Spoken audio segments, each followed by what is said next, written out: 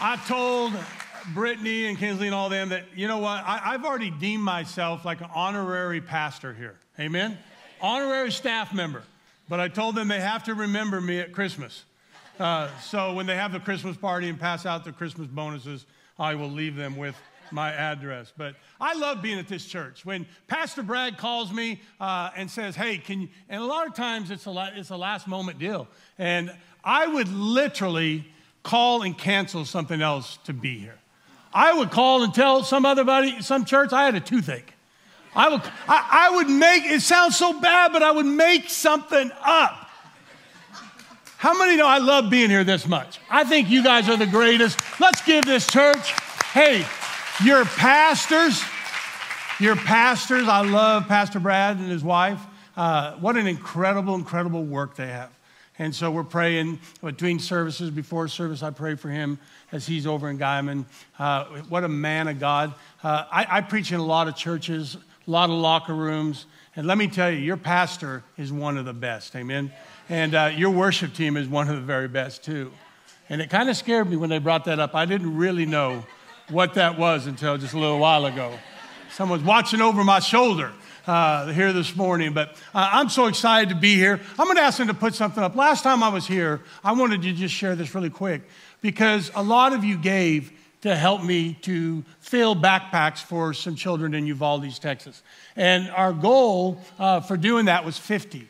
And you guys, look at right there, it says 78. We gave out 78 backpacks in Uvalde, Texas to the kids that went to Robb Elementary. And you guys gave half of that. So give yourselves a big hand. All of them had a Bible in it. And we saw right over 312 people in Uvalde come to Christ. I actually got to lead an entire family to the Lord in their house. And they had lost their child in the Robb Elementary School shooting. So I just want to say thank you. And I'm always in the back. One of the big things that I do, I don't write a book. I don't take out special offerings or anything, but I buy Bibles. And for every $5, I'm able to hand an athlete or somebody a Bible. So if you'd like to help with maybe hey, sponsor one Bible. Sponsor a case for $100, I'm able to buy a case. And as you can see, we gave out like almost 1,400 Bibles to athletes around the United States. Amen? So praise God. I'll be in the back, talk to you about that. But let's dive into what the Lord is doing. I love the title of this series that you guys are in, Battle Ready. When Pastor texted me and said, this is our series, Pray for a Word. How many know it didn't take me very long? When you have a title like Battle Ready, I'm all ready to go. Amen? I'm already there. And it wasn't much. I prayed and said, God, give me a word. But this is right up my alley. And when Brittany left, it says, kind of like a coach. And I do a lot of halftime talks. Amen? And so when I go in there at halftime, if they're down, it's a little harder. If they're up, it's easier. But the coach will have me do a halftime talk. But you know what I never talk about? I never talk about the first half. It's done. How many know what I'm talking about? It's over. I'm not going to spend the 10 minutes I have talking about what happened in the first two quarters. What I want to do is take that time, that 10 minutes, and focus on the next two quarters. Amen? And how many know we don't need to focus on what happened yesterday? How many know we're looking forward to be battle ready? Amen? How many know that we're in the army and it's called the army of God? Praise God. And so this sermon really got me excited. And when I think about it, a lot of times I have to ask myself my own question, am I battle ready? And sometimes I'm not. The Lord gave me a word. Does anybody else do this? I pray for a word every year. Does anybody else do that? Kind of a word? Well, he's always given me words like miracles. How many know that's a good word?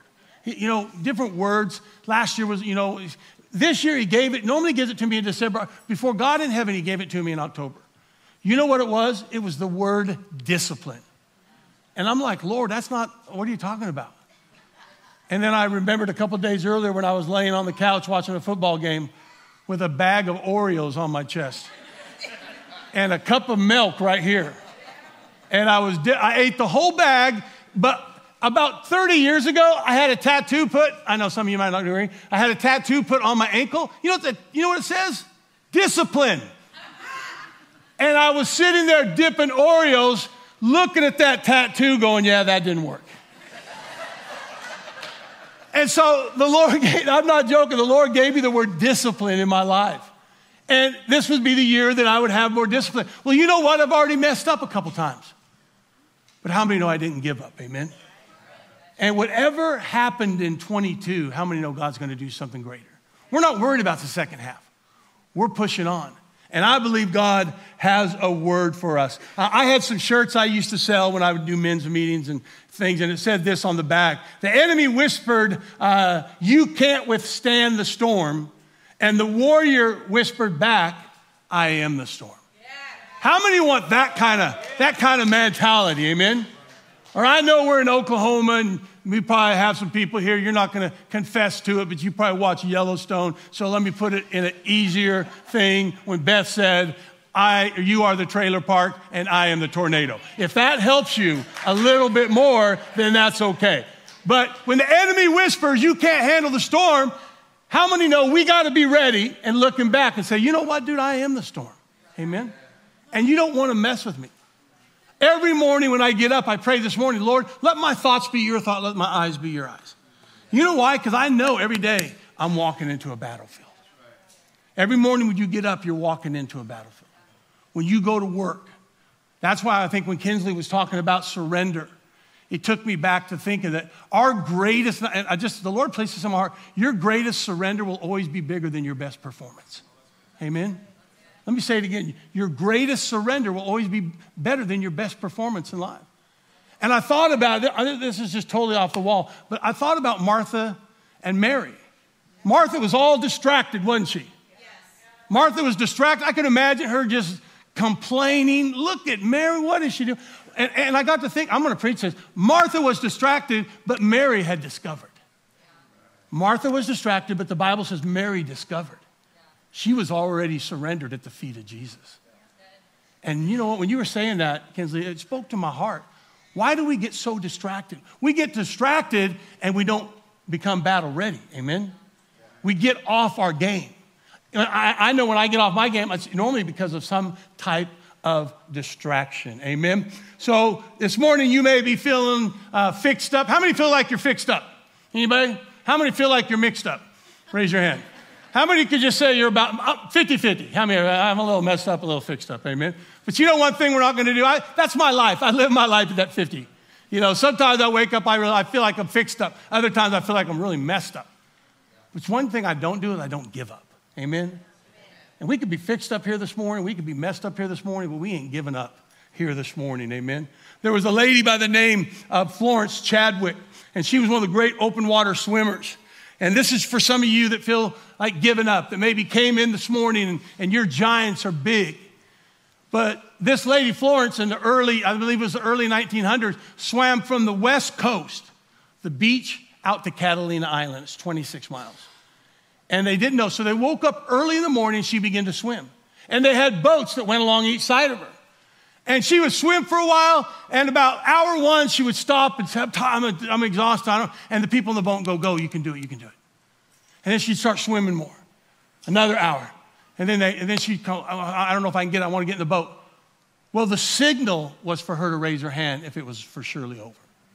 She started swimming, and fog had set in.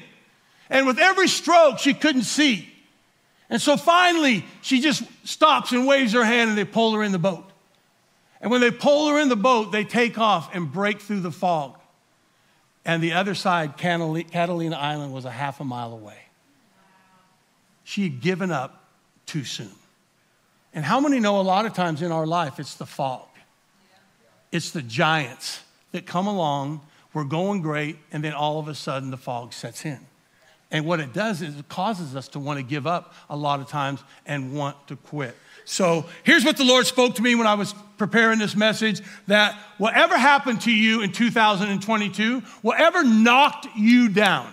Anybody ever been knocked down? Come on, I've been there. And whatever happened to you, whatever fatigue, whatever hurt, whatever pain that you went through in 2022, because of this series, because of what Pastor preached last week, what I'm preaching today, what Pastor's going to preach next week, you're going to bounce back in 23, amen? But you know what? Here's what the Lord spoke to me. Here. What will determine how you bounce back is what's on the inside. You know, this basketball right here, this is, you know what makes this ball? This is a cool ball. It's made of kind of a synthetic, maybe rubber. I don't know what it's made of, but it's a basketball. It's got black lines around it. But it's the outside that we grab. But it's not what makes this thing bounce. What makes it bounce? What's on the inside. Am I right? It's what's on the inside. And let me tell you this, what's on the inside of this will determine how far you bounce back. So are you filled up or are you messed up? Are you mixed up or are you filled up? The question starts with us. And each and every one of us here, we're going to face giants.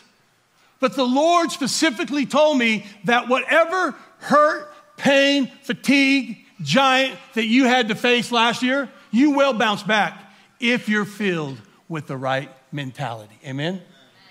And Kinsley and I were talking in the back. We go through things in our life, but what we go through, we grow through. Amen? We don't allow it to stop us. And so a lot of times in our life, we go through things, these hurts and pains, and then we allow them to stop us. But listen to me, when you're filled with the right stuff, you can make it through. There's not a giant that's too big. There's not a giant that is too huge that you cannot take out. Amen? If you have your Bibles, turn with me to 1 Samuel. I want to take you to one of my favorite giant slayers in the Bible. I'm sure Pastor Brad was probably going to get to this at some point. 1 Samuel 17, verse 31. Let me read it to you. I've read this scripture so many times, I should have it memorized. Some soldiers overheard David talking. So they told Saul what David had said. Saul sent for David, and David came. Your Majesty, he said, this Philistine shouldn't turn us into cowards. I'll go out and I will fight him myself. You don't have a chance against him, Saul replied. Anybody been there before? People thought you were too small, you didn't have enough, you didn't know enough. And I love what he says here. He goes, and Saul replied, you are only a boy, and he's been a soldier all his life. But David told him, Your Majesty, I take care of my father's sheep. And when one of them is dragged off by a lion or bear, I go after it and beat the wild animal until it lets the sheep go. If the wild animal turns and attacks me, oh my gosh, I love this part. I grab it by its throat and kills it. I love that part. I know it's a little bit graphic, but come on, that's an incredible thing. He just grabbed it by the throat. And then it goes on, and sir, I have killed the lion and the bear that way. And I can kill this worthless Philistine. How many know David already had the mentality going? I mean, listen, let's go on. He says, I can kill this worthless Philistine. He said he shouldn't have made fun of the armies of the living God. The Lord has rescued me from the claw of the lion and the bear, and he will keep me safe from the hands of this Philistine. All right, Saul answered, go ahead and fight him. And I love this part. And I hope the Lord will help you. Why is that in the Bible?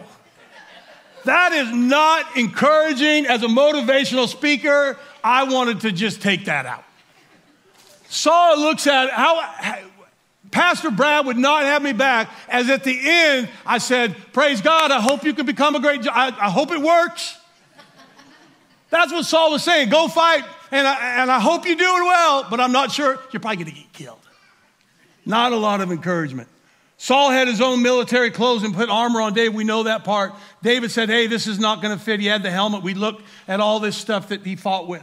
And then it goes on, and he says he went out into a stream, and he picked up 5 smooth rocks and put them in a leather bag, then in his sling in his hand, and he went straight toward Goliath. Now let's skip down to verse 53. When the Israelite army returned from chasing the Philistines, they took what they wanted from the enemy camp. David took Goliath's head to Jerusalem, but he kept Goliath's weapon, or some of your translations will say sword, and he put it in his tent. I've read this so many times, and I didn't get why he took the spear and put it in his tent. You know why he kept a momentum? Here's what I believe. Here's what's going to help you make you a great giant killer, is your mentality. It's what's up here. Anybody ever wonder why the lion's the king of the jungle? Anybody ever wonder that? He's not the biggest. The elephant's the biggest. He's not the tallest. The giraffe's the tallest. He's definitely not the fastest. The cheetah's the fastest. Why did the lion get the title king of the jungle? Mentality. When an elephant walks up to a lion, it thinks run. When a lion walks up to an elephant, it thinks dinner. How many know there's a big difference? It's mentality. And I look at David and I think about what gave David. Why was this little shepherd boy? Everybody else was ready to run. Nobody wanted to do it. Nobody wanted to take care. They even talked about what they would get. The king's daughter not have to pay taxes. That wasn't enough. The giant was too big. But this little shepherd boy had the faith to go out and take on Goliath. Here's what I believe, and this is what I saw the other day. I've never thought about this before. You know why he put the sword in his tent? He put it in there with a paw and a tail. How many know David already knew that he had killed the bear and he had taken the lion? And it's just my opinion that he took and cut off a paw and a tail and hung it somewhere. If he kept the sword, he kept the paw and the tail. And how many know we all have a paw and a tail somewhere? And I was thinking this morning, a paw plus a tail equals a head. And a lot of us need to slay the giant and take his head, but we wonder if we can do it. Here's where you get the strength. You remember back to where your bear was. You remember back to when that lion rose his head. So you remember back, you go back. Everybody has a paw and a tail somewhere. Do you remember where yours is? I do. When I go through things, a lot of times I go back and say, wow, the Lord really did that. The Lord really, in some of my deepest, darkest hurts, the giants are coming up from everywhere. I go back and I go, God, you delivered me once, you're going to deliver me again. Amen? You see, David knew that. Before he went through the town raising the head, he goes, here, let me just wipe this sword off a little bit. I'm going to throw it in my tent. And I'm going to put it in there with the bear claw and the tail. Because those were his other victories. Let me tell you, whatever victory and whatever giant that you're facing today, you can face it with the faith that David had because what God has done before. If he did it then, he can do it again. Let me go on. Let me give you these this morning. I want to give you some truths about being a giant fighter this morning. How many know we all have giants in our life? Kind of like that game, Whack-A-Mole. How many have ever played that game? My grandson loves playing that game. How many of you never win that game? Like, you can't hit them enough. I wanted to jump up on top, and my wife said they'll kick you out of Dave & Buster's if you do that. How many know? I wanted to get up and just start stomping heads. But they keep popping. Sometimes, anybody live life like that? I've been there. You're just like taking the mallet, one pops up, one pops up, one pops. That's the way we live our lives sometimes. So let me give you a couple things that will help you in fighting giants in your life. I believe when you leave this service today, you're going to leave with the mentality of a giant slayer. Number one, giants appear when you least expect them. I love it. When David was asked to go check on his brothers, he had no idea that he was heading into a battle. He thought he was just going to check on his brothers. But he was headed into a battle. Hey, giants don't give you a warning. How many know giants pop up when they want to pop up a lot of times? Sometimes it's a phone call. Sometimes it's sitting in a doctor's office.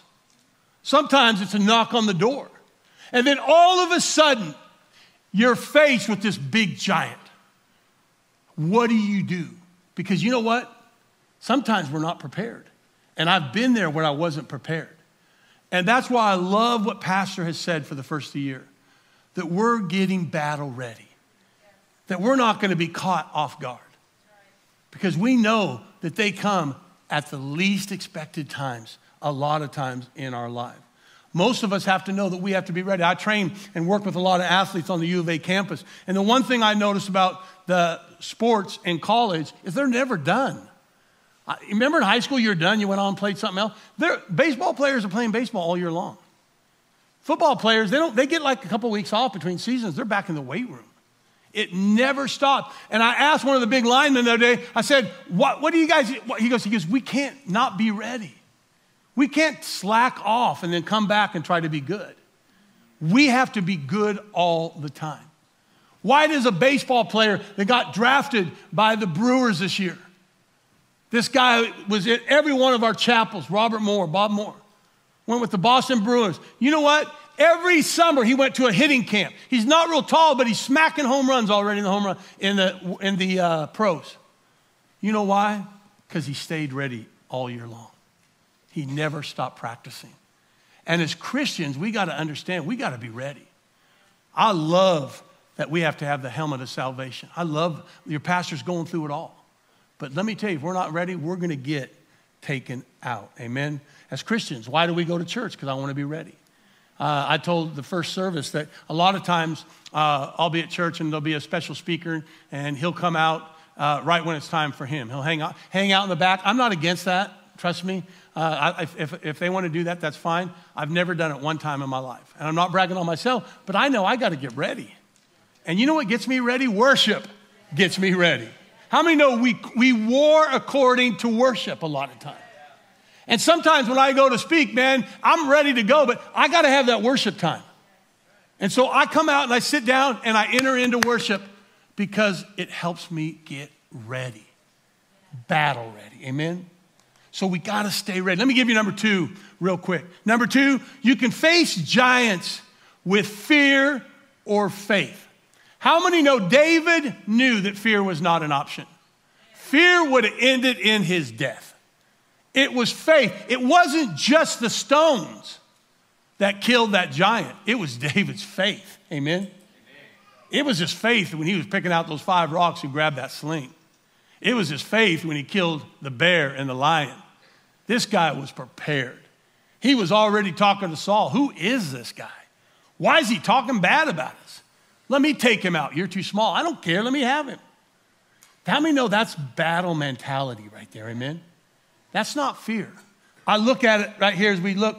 You can look in 1 Samuel. Let's go 17 again, verse 24. It says this: when the Israelite soldiers saw Goliath, they were scattered and ran off. They said to each other, look how he keeps coming out to insult us. Sounds like a playground fight. The king is offering a big reward to the man who kills Goliath. That man will even get to marry the king's daughter. What are they talking about right there? Poor king's daughter. And they said he won't have to pay taxes anymore. He'll get to not have to pay taxes. David asked some soldiers standing nearby, what will a man get for killing this Philistine and stopping him from insulting your people? Who does this worthless Philistine think he is? He's making fun of the armies of the living God. Man, when I read that, David already had that mentality. How many know, listen, David didn't have fear, he had faith. But you know what? I think a lot of people say the opposite of fear sometimes is faith. And I know I put faith and fear together, but really the opposite of faith is certainty. How many know a lot of times that if we're certain, we don't have to rely on faith? But you know what? When we rely on God, when even Saul said, hey, I hope it goes good for you, that didn't mess David up because he already had the faith. Amen? Why? Because he had a paw hanging in his tent.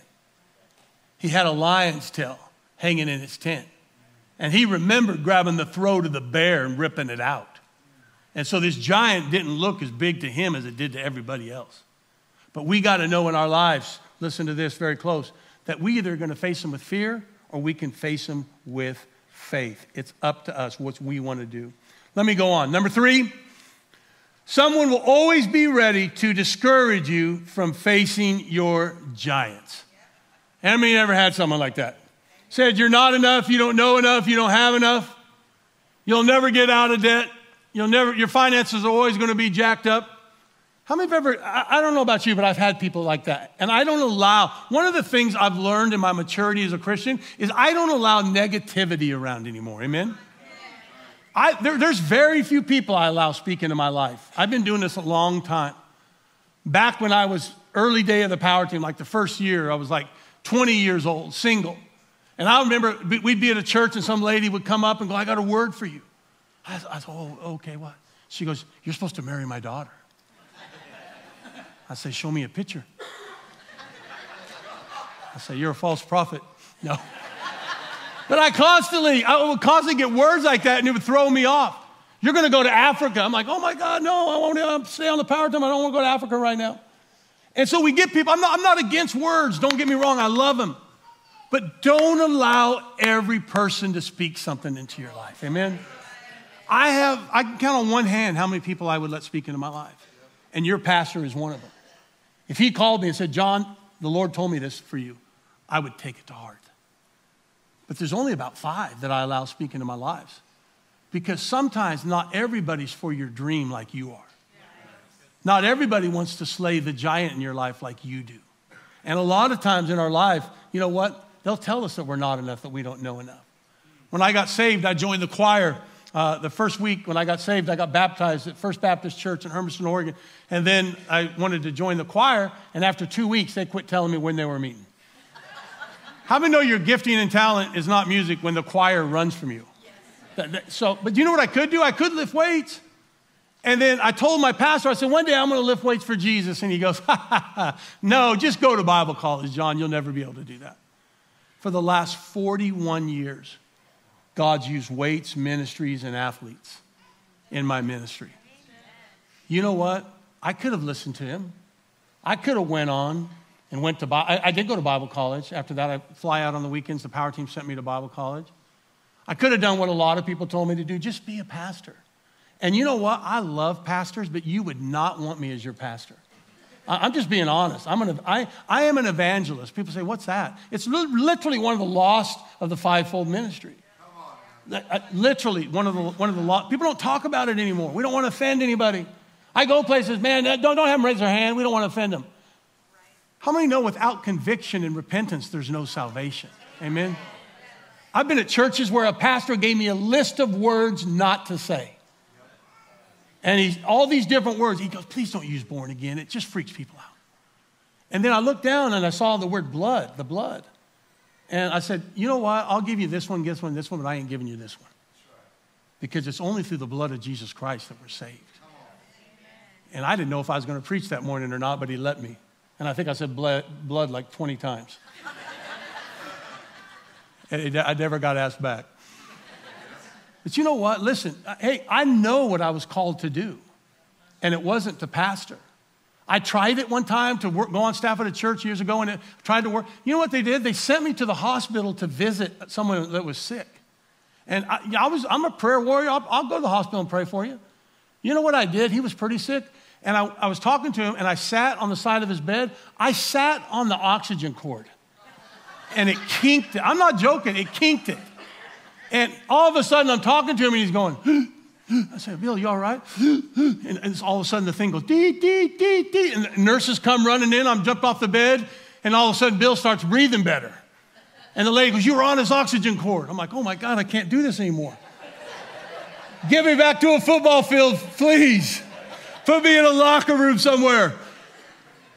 But I knew what I was called to do. You know what God's called you to do. You know what giants you're facing here today. Don't let somebody tell you it's too big. Don't let somebody come along and tell you that you can't do it. How many know through faith you can do it? Amen? Let's go on. Let's go on. Let me give you number 4. Number 4, if you are facing a giant, run into the battle, not away, and take his head. I love 1 Samuel. I'm going to close in just a second. 1 Samuel 17:48, it says this. It says, as the Philistines move closer to attack him, David ran quickly into the battle. How many love that? David didn't waltz. He didn't hang out. He didn't watch Netflix before he went. The Bible says David ran into the battle. You know when the best time to fight your giant is? Right now. Don't allow time. Don't allow people. Don't allow fear. I love that it says that he ran. He says, reaching into his bag and taking out a stone, he slung it and struck the Philistine on the forehead. And the stone sunk into the forehead and he fell face down to the ground. And listen to this, after that happened. David ran and stood over him. Hey, it wasn't just enough for David to knock him down. David then ran to him. He ran into battle, and then he ran toward Goliath and took off the sword of Goliath and chopped his head off. How many know that's going to some extent right there? You know what some of you have done? You've slung the slingshot, but that's all you've done. you haven't released the stone and you haven't taken its head. You see, a claw or a paw and a tail always equals a head. And David swiped and he took that head and he went and put that sword in his tent. And I love what it says here as we look at it. It says, David ran and stood over him. He took a hold of the Philistine sword and he drew it from the sheath. After he had killed him, he cut off the head with the Goliath sword. When the Philistines saw that their hero was dead, they turned and ran. How many know when you run into, they run away? Let me say it again. When you run into, they will run away. You know what? It was faith that caused them to run in. David didn't waste time. Come on, somebody make a movie. Somebody throw up a rated R movie that just shows the guts and blood of this story. Man walking over, taking the sword. I'll go to that movie. Hey, I love Fireproof, but I'm done with Fireproof. How many watch that movie? I love that movie. Hey, Facing the Giant, all those movies are good. I'm ready for some action. I'm ready to see David run in. Who would play that part, man? And they'd grab the sword.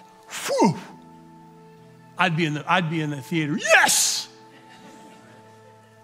You know what? Listen. Who would play that part? You. You could play that part. You know what? It only takes faith. It only takes your faith and the mentality to stand and say, devil, you have no place in my life. I want to close with this. The other day, I was in a hotel, and most of the time I watch ESPN, but the Disney Channel was on there, so I watched it. And the story of the Lion King. How many have ever seen the Lion King? I'm not a big Disney fan, but that movie was pretty cool. And my girls are older, but that's when I watched with them. So I caught like 20 minutes into it. But I saw the part where Simba was faced with the hyenas. Remember little Simba? He was so cute.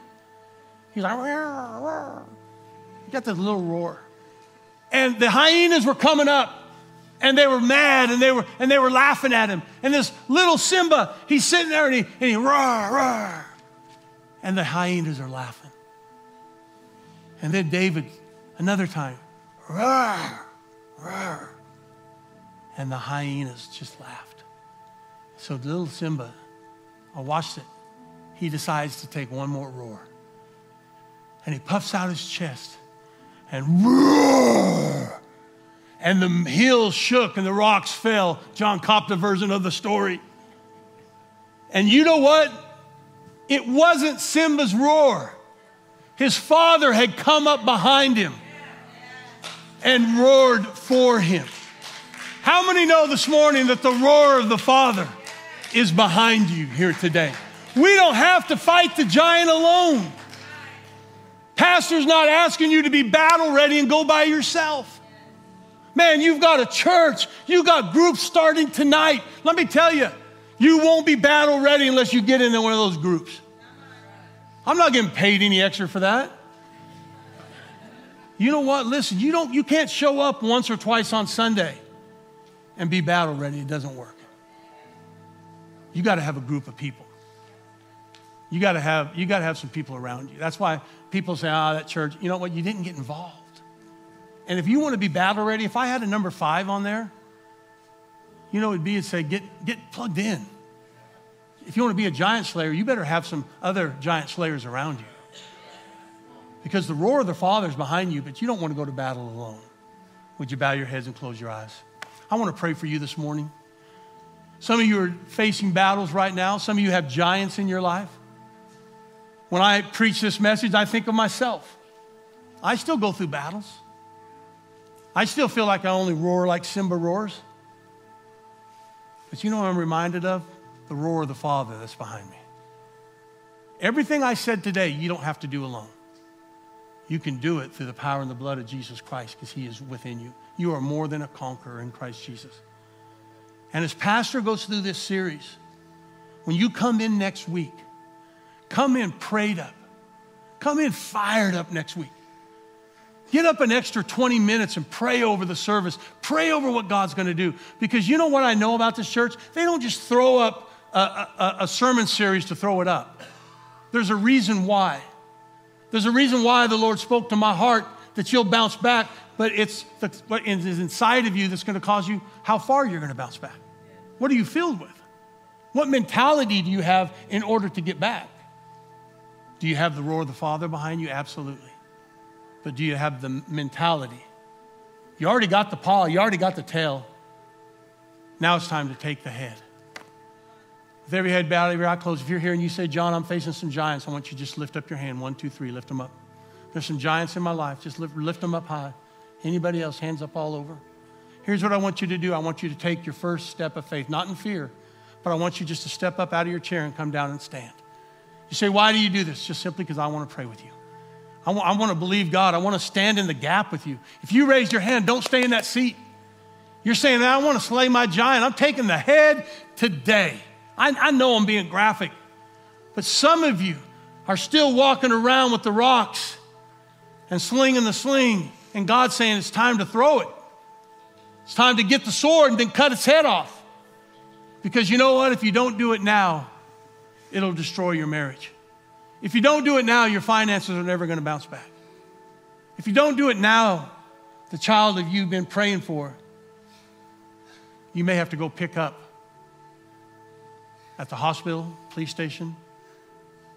And it's better to kick that giant out now than to go pick them up later. Father, I pray over each and every one of these people here this morning. Father, I thank you that we're real here. Lord, I could jump down right now and stand with them. Because I know there's times in my life where fear enters the story. And I just pray over each and every one of these today that you would give them the mentality, Lord God, to be battle ready, to become a giant slayer. Not only in the kingdom of God, but in their life, in their marriage, in their home, in their finances. Let them take that next step to taking out the enemy. Lord, I pray you would bring to remembrance every paw and every tail in their life. That they would know that if you did it then, that you will do it again. I believe that's what gave David his strength, was the paw and the tail. I'm just firm believer. He went out, he already had the faith. Because he'd already taken the bear by the throat. He'd already killed a lion. He was ready to roll. You're ready to roll. Remember what God did 5 years ago. Remember what the Lord did 2 years ago. You've already got your tail in your paw. Now let's take a head. In Jesus' name I pray. And I thank you, devil, that you do not have these people's lives. We come against every giant that has caused hurt, pain, separation. And I pray in Jesus' name that you would help them take the head of the giant here today. In Jesus' name. And everybody said, amen. Let's give Jesus a big hand clap this morning. Amen. I will be in the back if you would like to talk. Also, please stop by. If you need a Bible, I'll give you a Bible. If you'd like to help support, buy some Bibles for every about $5. I'm able to buy one. You can get $5, you can get $50, you can get whatever you want to give, and it'll all go to help buy some Bibles. Amen. Thank you very much.